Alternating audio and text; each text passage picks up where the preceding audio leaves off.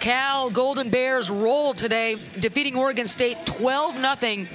More heroics from number 4. Hello, Bradie. Hi. Bradie Fillmore with 3 home runs in this series, 2 yesterday, and then that 3-run bomb today that got the offense going. What the heck has gotten into you, girl? I don't know. It's Oregon. I love playing here. No, seriously though, you're seeing the ball, or you're taking the deep breaths. You're getting the BP. What's going on? I guess it's all the practice we've been putting in. So we were all talking up here with first base open on your 3-run homer. We thought that Oregon State would intentionally walk you. Were you surprised they came at you? I was, but I was happy. You saw that pitch all the way, huh? Yeah. All right, how about today, you guys waking up with the sticks? How important was that, speaking the obvious, but everybody getting into the act today?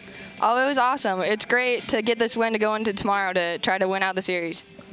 Last year, you a chunk of starts, and you hit about 200, 202.